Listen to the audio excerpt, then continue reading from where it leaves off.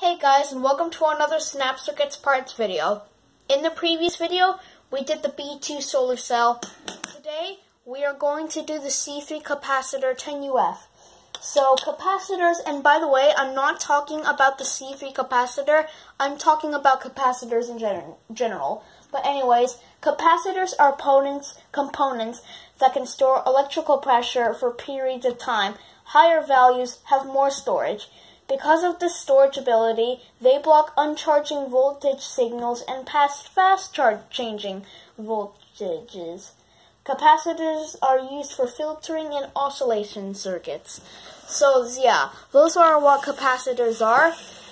And guys, if you watch the Snap Circuits Part C4 capacitor, you should already know it. I'm not going to explain what capacitors are. So, yeah, you're lucky that you're watching this video. But, so I'm supposed to place a C3 capacitor right above the whistle chip, WC. And I'm actually not sure what's supposed to happen. This is the advanced troubleshooting project. But by the way, this is a fake 100K resistor, R5. It's actually fake, guys, but it actually works pretty well.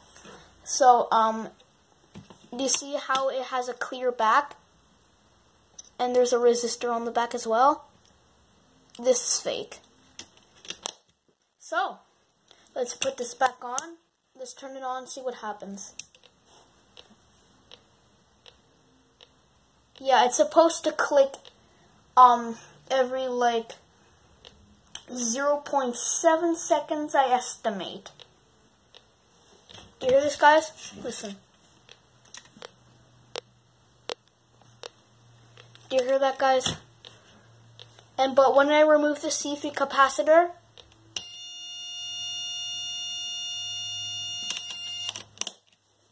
this is just the storage of sound. This is like it keeps storage in there, so it keeps the sound and lets it out about every 0.7 seconds. So, that's the C3 capacitor. I'll see you next time for another video. Goodbye.